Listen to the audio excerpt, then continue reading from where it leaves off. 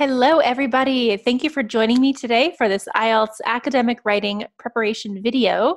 Today, our lesson is going to be all about how to write about more than 2 pie charts. And this is going to be for writing task 1 in the academic version of the exam. And this is actually quite a difficult process to get through. A lot of students have questions about how they are supposed to organize and efficiently write with writing prompts that have more than 2 pie charts. This can include 4 pie charts, even up to 6 pie charts like we're going to look at today. So I'm going to show you how to effectively look at all this information, organize it well, and really maximize your time, because remember, we should be allotting about 20 minutes to questions like this for writing task 1. So we'll go through 2 examples today. I hope you're ready. Let's get started. Now, the first thing we're actually going to look at is our guide. We're going to get right into the examples in just a few minutes. But first off, I just want you to be aware of how you should be approaching these questions. So it's a 2-step process, and we'll look at both of these steps in detail. But the first thing you want to do is analyze the charts and plan how to group the information. Now, we're going to group the information into 2 main groups. I'll talk about this when we look at the outline. But the most important thing is not to get flustered with the amount of information that you're going to see. You're going to see a lot of pie charts, you're going to see a lot of percentages perhaps, and a lot of information. And this is actually more than what you would expect with just 2 pie charts or just 1 pie chart, for example.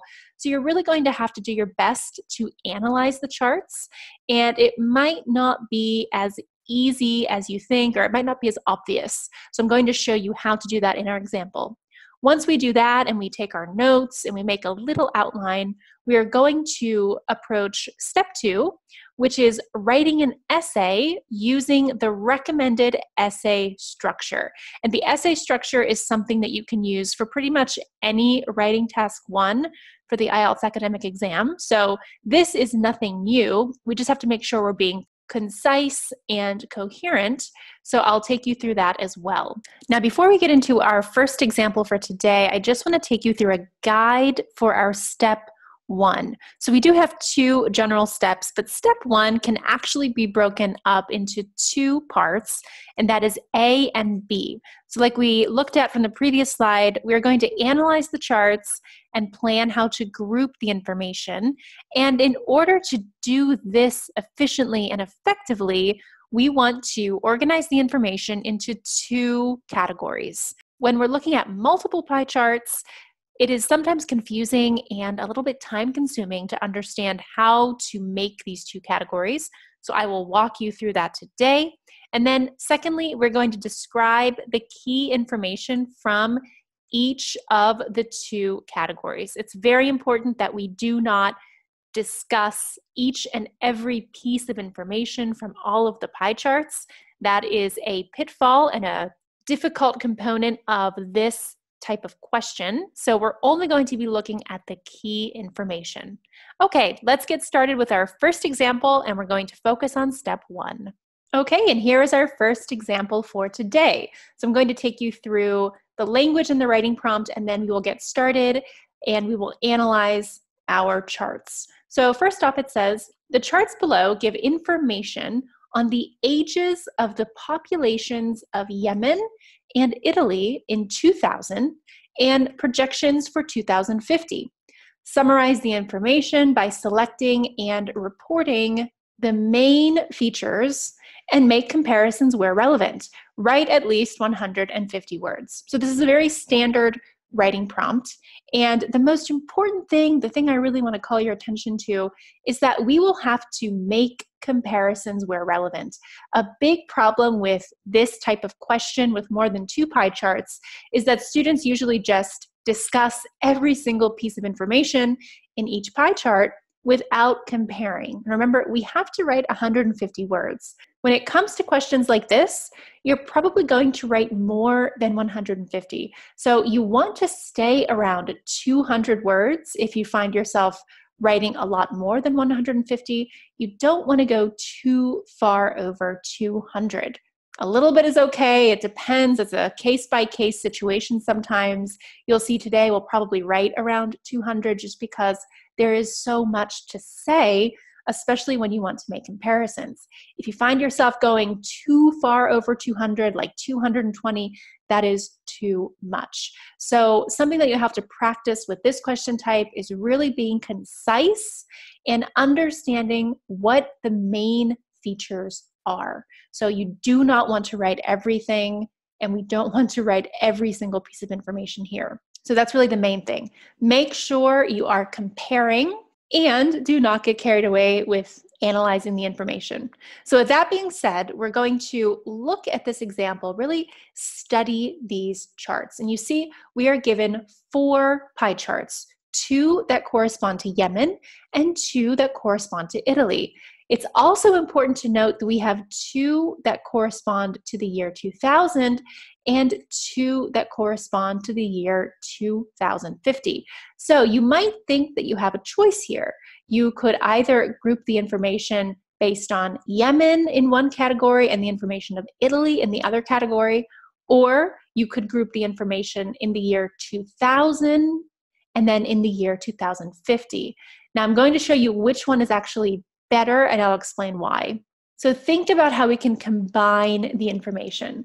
It's actually best if you combine the information based on the years. So you want to have one group that is 2000 and one group that is 2050. This is because we're going to describe and compare Italy and Yemen's population data from the year 2000, so these 2 pie charts on the left, and then we're going to compare Yemen and Italy for the year 2050.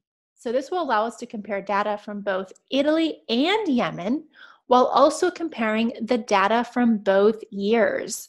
If we were to group Yemen in one category and Italy in the other, you'd have to spend time comparing 2000 and 2050, and then also comparing Yemen and Italy. And that is just far too much information to include for a 150-word minimum.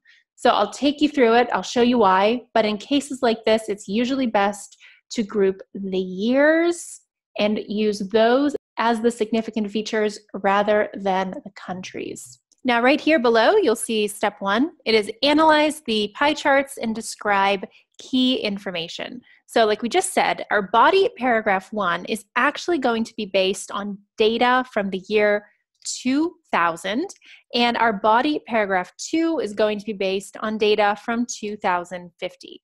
This will allow us to effectively compare Yemen and Italy and compare the years 2000 and 2050, and we're going to do this in a concise manner without writing too much and taking up too much time. So basically what I'm going to do here is take notes in the form of a table, and this will really help you organize your thoughts, and you can also find comparisons to write about in your essay, which is extremely important and something that students forget to do. Also remember, you do not have to use proper grammar or vocabulary here. Feel free to use abbreviations as long as it makes sense to you and it allows you to do it quickly. Examiners are not going to be looking at this note-taking part. So I'll just give us some more room here. And basically, I'm going to start at 2000. I'm going to start with Yemen. So we're looking at this pie chart on the upper left-hand corner. And I'm just going to write a Y to save on space. And right away, I see that just over half, so 50.10%, is in the 0 to 14 years category. This is very important. It's very specific, and I'm going to write half of population in 0 to 14 group. Then I see that senior citizens actually made up less than 5% of this group. It's 3.60. And we don't have to be so specific when talking about numbers here. We could definitely say less than 5% because 5% is a good benchmark. So I'm going to say senior citizens, SC, makes up less than 5%. And then we see the 15 to 59 age group is slightly half of population, okay, because we see it as 46.30. Now, right away, I'm going to go into Italy. Now we're looking at the bottom left-hand corner, this pie chart here, because remember, we're looking at 2000. So for Italy, I see quite a change. If we're looking at the blue area, that is 0 to 14 years, we have only 14.30%. That's the smallest group here. So I definitely want to talk about that. And I'm going to say 14% in the 0 to 14 group. And here, quite distinctively, the 15 to 59-year-old age group is the largest group. So I definitely want to make note of that. So I say the largest group is aged 15 to 59 years old. And then we have, again, our senior citizens in gray, and that is anyone over 60 years old. We see that the senior citizens made up around a quarter. So we have just about a quarter. A quarter would be 25%. This here is 24.10. So we can say approximately a quarter of the population. So notice that I have said half in a fraction. I'm talking about quarters, but I'm writing 1/4. You really need to be aware of the different ways you can talk about percentages. We'll look at all of the language when I actually write the essay, but just start thinking about this now, and it's also very important as you're studying and preparing for the exam. So that is really all I want to do when it comes to the year 2000. Now we're going to do the same thing when looking at 2050. Here I'm going to be looking at Yemen on the upper right-hand side. So again, I'm just going to write a Y for consistency, and I'm going to talk about what is relevant in this pie chart. And what I see is that the age group from 0 to 14 in blue, that is going to decline. So this is a forecast, so we're going to use the future tense. And I'm going to say here that 0 to 14 will decline to 37%. When it comes to our senior citizens over 60 years old, it looks like that will increase about 2%. And then we see the group 15 to 59, that will actually grow. So I am just going to say group 15 to 59 will grow. And that here is sufficient. Now we're going to go back to Italy, looking at 2050. That is the lower right-hand pie chart. And we'll look at the differences here. So we're actually going to be comparing 2000 and 2050 as well. So in Italy, it looks like the age group 0 to 14 is going to have a 3% drop. So I'll say 0 to 14, 3% drop. We also see senior citizens almost doubling. So we have 24.10% and then 42.30%. That's almost double. So that is definitely something to keep in mind. I'm going to say senior citizens will almost double.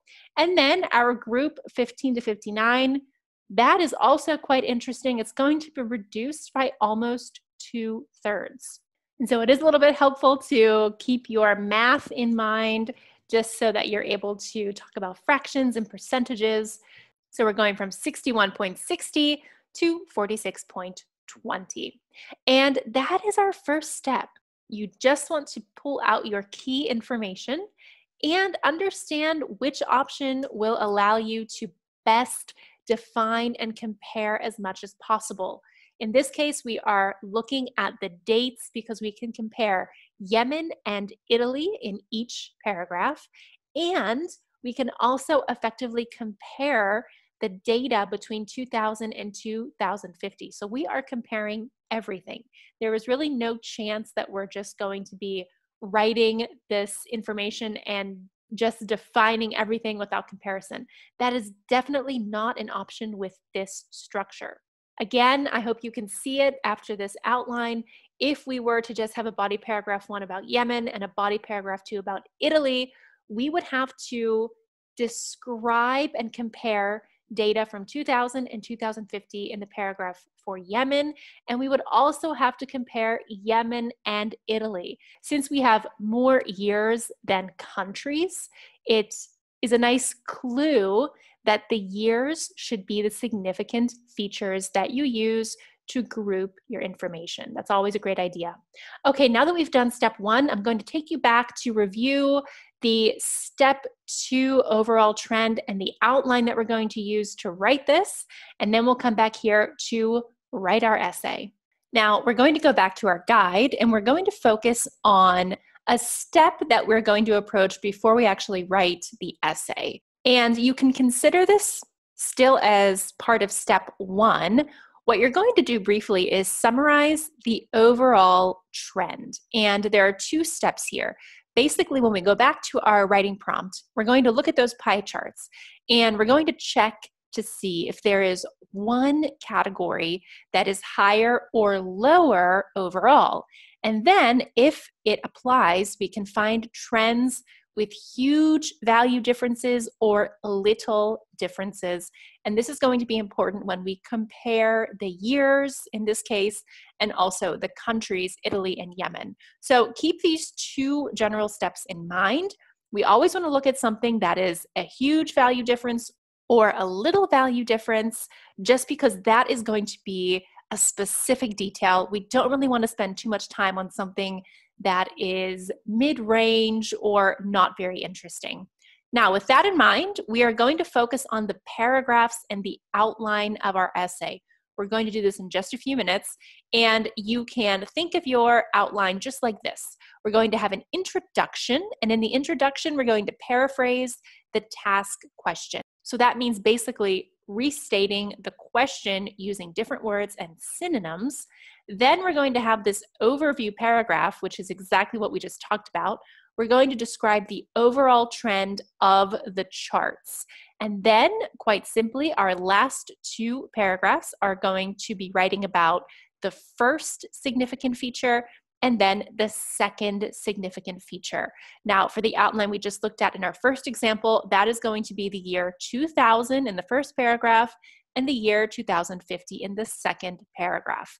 This outline is foolproof. I definitely suggest that you use it because you're going to get in all the relevant information while sticking to a great flow and organization. And speaking of that, before we write the essay, I just want to briefly discuss the scoring. So you're going to be scored on 4 components. The first one is task achievement. This is basically looking at whether or not you have answered the question well. And that is why comparing is so important for questions with multiple pie charts. Again, like I said, most students will just list off key features and they will not compare the relevant data. That is where task achievement comes in. So make sure you are fully answering your question. Second, coherence and cohesion is basically all about the outline that I just showed you.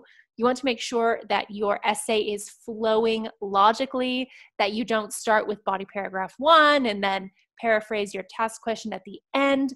Don't do that. Follow that foolproof outline. I'll show you how to use it in just a bit. And the last 2 are lexical resource and grammatical range and accuracy. Here, this is all about the language and the grammar that you use. I will take you through the lexical resource just to make sure that you are using synonyms and advanced level vocabulary, and also the grammar. So keep in mind whether or not you have dates in the future or dates in the past. This will impact the grammar that you use. You'll see in our first example, we're going to be using the future.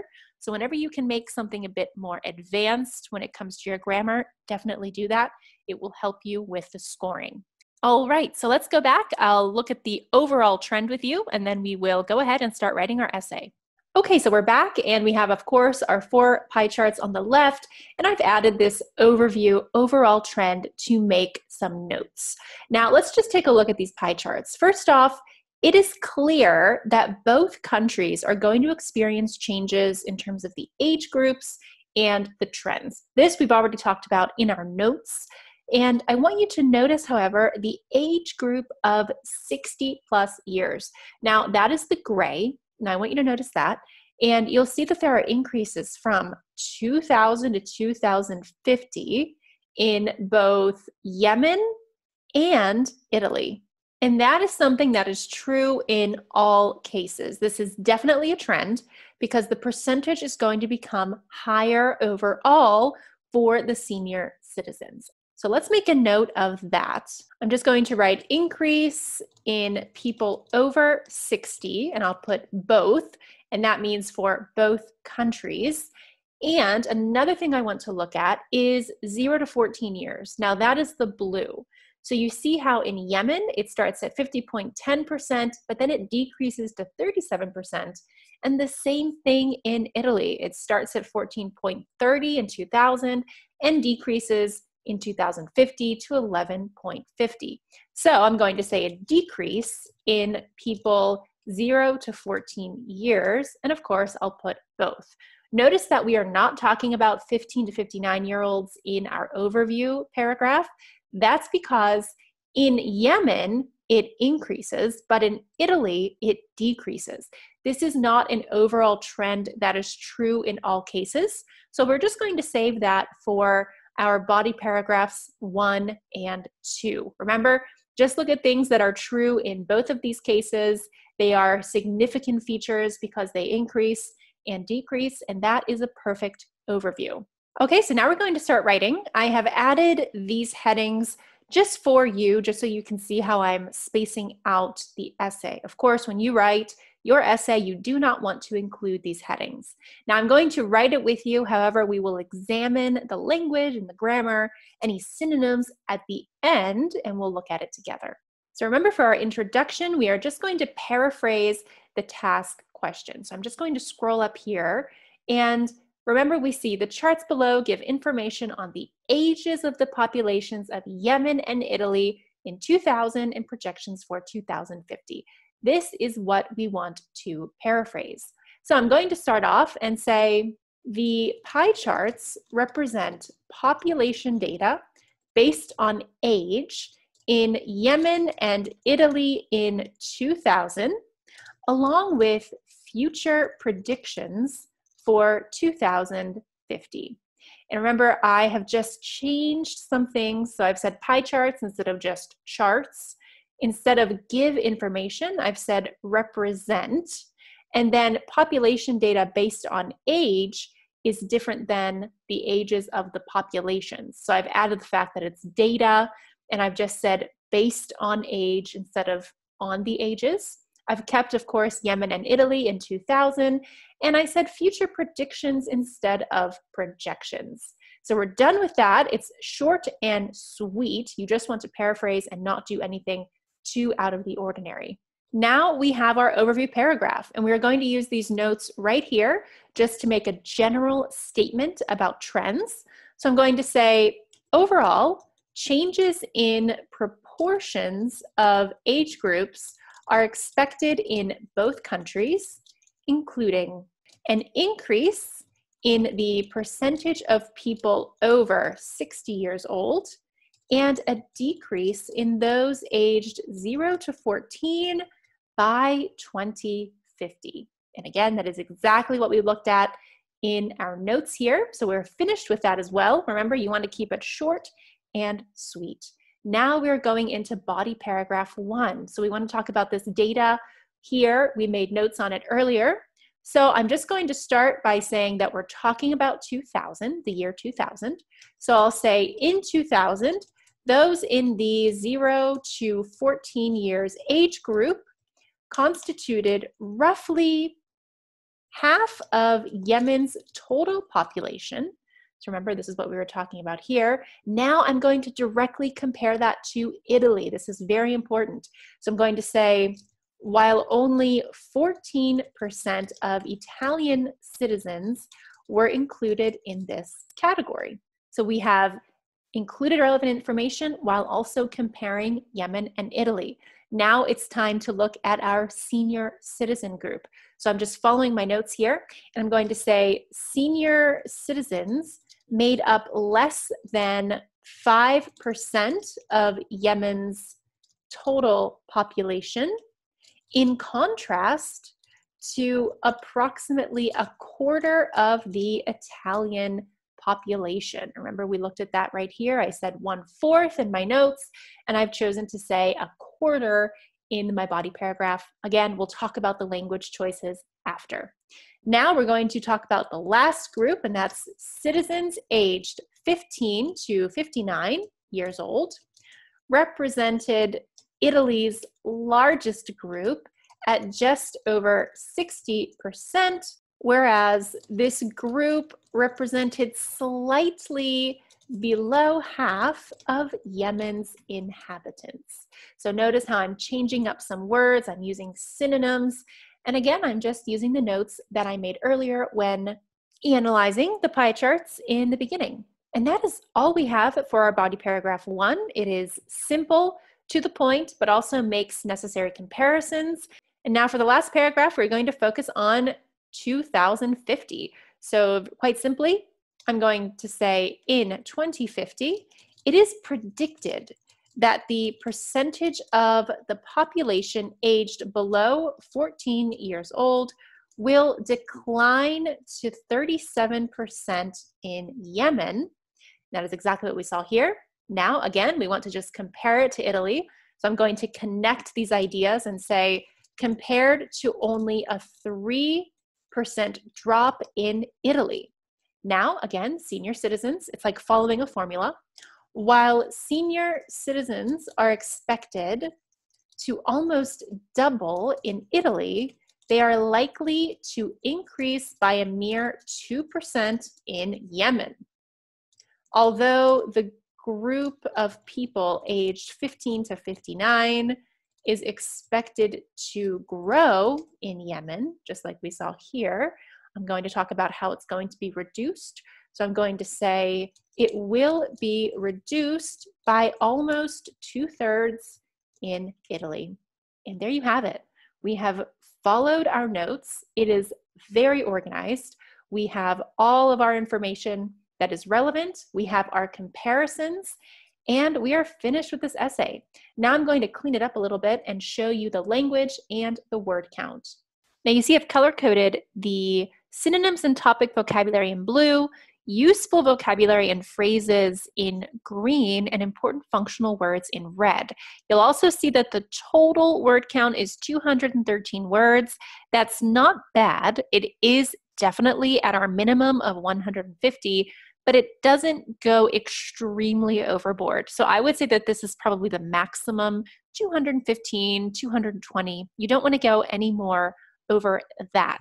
But keep in mind, this was quite complicated. We had a lot to talk about and a lot to compare. So this is completely normal. Again, like I said earlier, this question type will usually involve more words. The most important thing is being concise, which we were able to do. Now let's take a look at our synonyms and topic vocabulary in blue. Here I have population data like we talked about before and future predictions instead of projections. Then we have changes in proportions. Proportions is a great word when talking about pie charts and percentages. Total population. Citizens is a great word in this case. We're talking about people in countries. So citizens is great. Senior citizens is an excellent term, and it is very applicable in this case for those over 60 years old. And of course, inhabitants is another way to say people who live in a certain area. These are specific to the topic at hand. If you are studying the topics of IELTS, this should be second nature. Always make sure you are studying your synonyms. Now for useful vocabulary and phrases, this is for writing task 1 in general. Now I want you to note that we used the passive voice here. That is the best route to go when it comes to writing task 1 usually. So we're looking at are expected, for example. If we look at the last paragraph, we see it is predicted that. So in this case, we don't really know who is predicting the information, and it isn't important. So using the passive will really help here.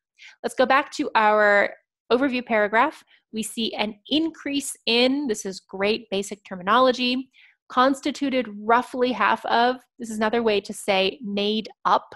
So you don't always want to say that it is. Constituted and made up, these are great things.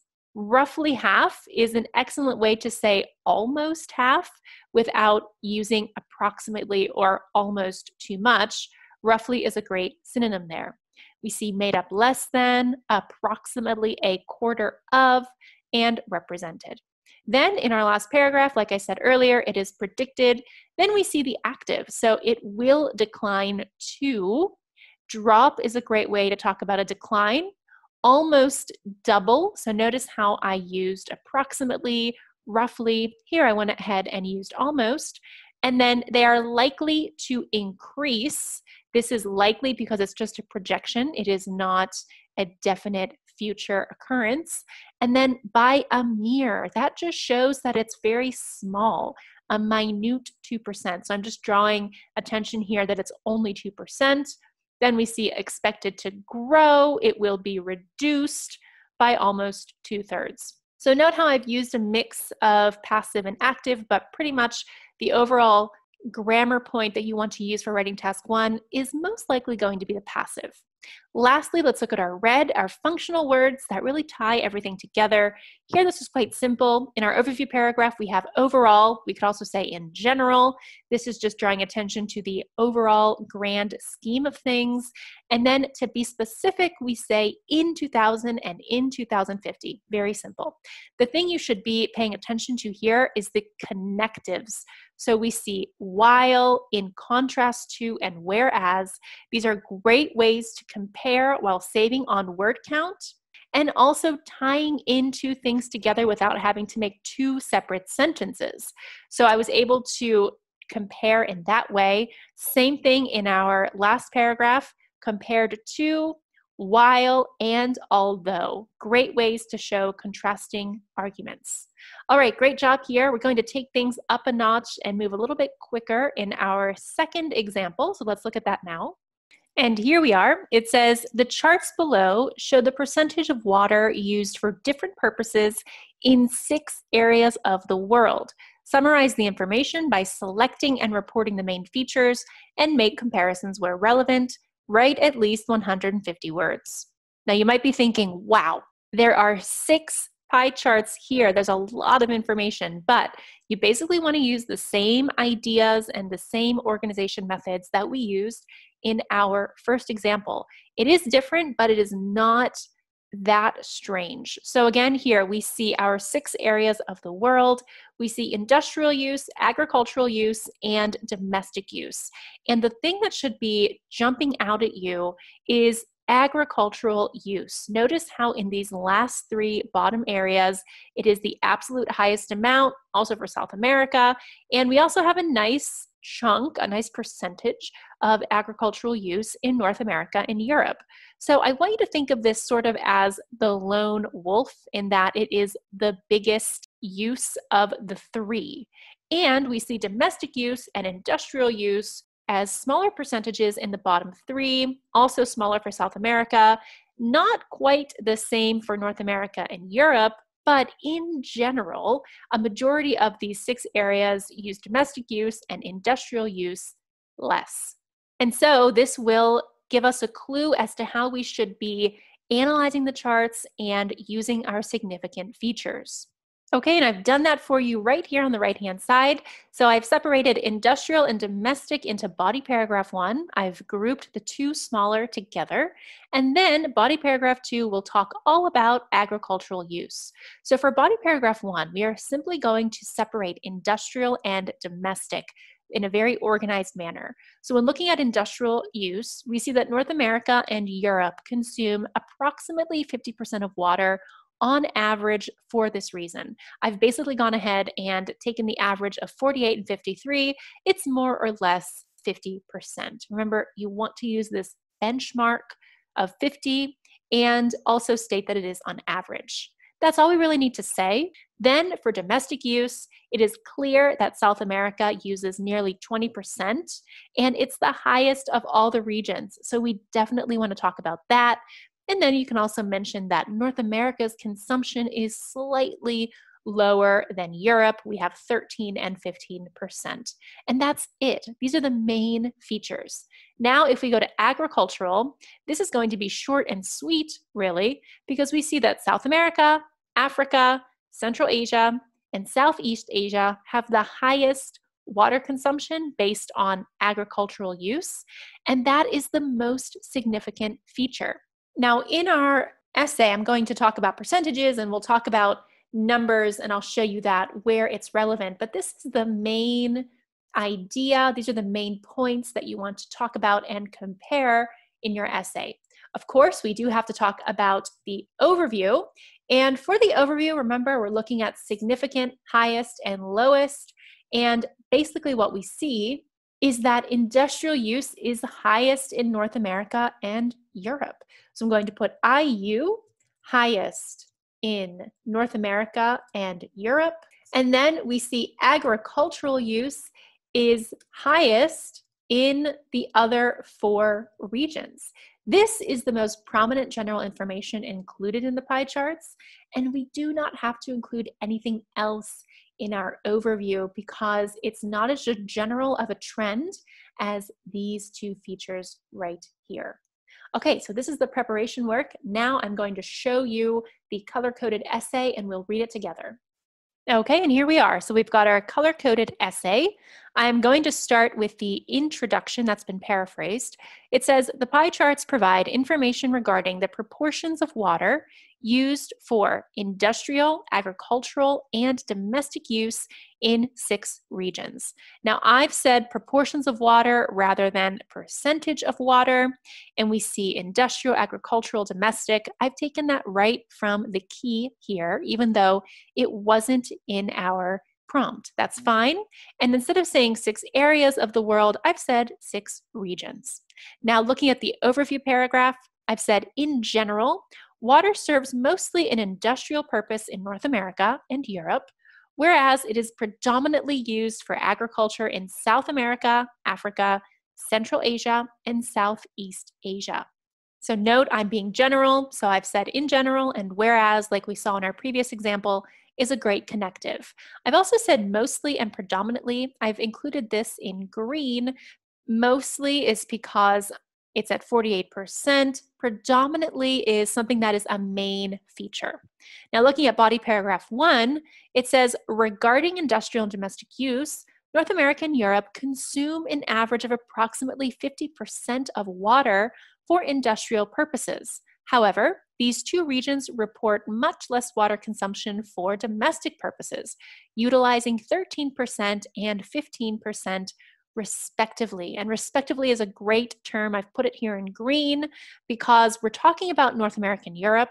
We don't have to repeat those words. So I know that 13% pertains to North America and 15% to Europe, just like we looked at here. Then I continue on and I say, out of all 6 regions, South America dedicates the highest percentage of water consumption for domestic use, but uses only 10% for industrial reasons. Both industrial and domestic use remain the least popular choices in Africa, Central Asia, and Southeast Asia, where their combined use makes up less than 20% of the overall water consumption in each of the 3 regions. And so I haven't gone too much in detail, but I just wanted to say that it is the least popular for these 3 areas. And I'm looking at the combined use. So basically, I've looked at these 2 numbers, these 2 numbers, and these 2 numbers for each of these areas, and notice that they are less than 20%. Again, you want to use these benchmark round whole numbers when possible.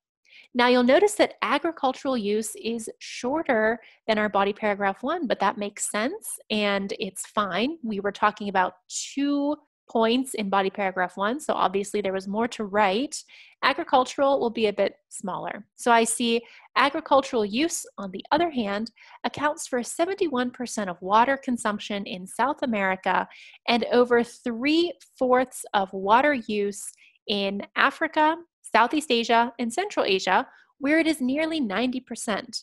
And I'm looking at Central Asia specifically. I want to make a note that it's nearly 90%. We're at 88% here. And then North America and Europe consume less than 40% of water for agricultural purposes. And that is exactly what we saw. So note that in my notes, I gave myself a guideline, and as I was writing, I looked and analyzed the pie charts for specific information like what we see here, less than 40%, or makes up less than 20%. You don't have to write all of these specific percentages in your notes. You can just give yourself sort of a map and then elaborate as you are writing it. And then just to see here, we have some nice important functional words in red. Regarding, on the other hand, these are great ways to start your body paragraphs. And of course, however is a contrasting word to highlight a contrasting idea. Pay close attention to these vocabulary and phrases in green. Accounts for is a great way to say makes up. I said over 3/4 instead of saying over 75%. Combined use, this is excellent when we have more than two pie charts because we're actually looking at the combined percentages, and this is a nice way to compare and contrast ideas. I also see out of all 6 regions. So when you want to pay attention to something in particular, you can say out of all 6 regions, or perhaps if you only had 4, you could say out of all 4. It really depends on how much you have. Great job today. This was a lot to take in, and like I said, more than 2 pie charts can really get confusing. So thanks for following along. Let's wrap up this lesson and just look at some do's and don'ts. First off, things you want to do, definitely analyze your charts before writing. A little bit more time will have to be devoted to analyzing the charts because you're going to have more than 2. So make sure you are finding the main features so that you are able to compare the information and the features.